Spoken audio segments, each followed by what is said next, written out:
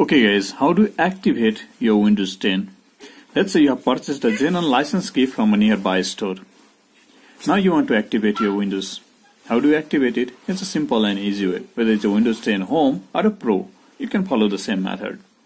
The first easy way, you're gonna see this PC or my computer somewhere. If you don't see that, at least you can open the recycle bin. Now you can see this PC. Just give a right click on it and then go to properties. Okay guys, here we go.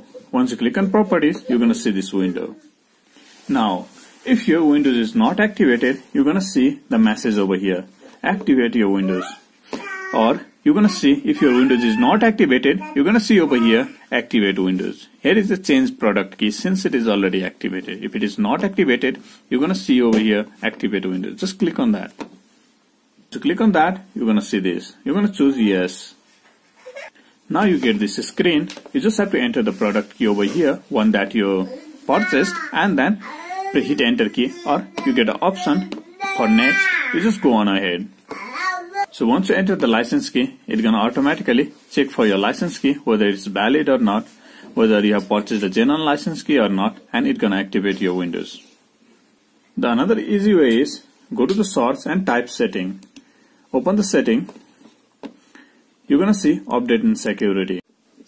So once you click on update and security, you're gonna choose activation. In activation, you're gonna see over here change product key.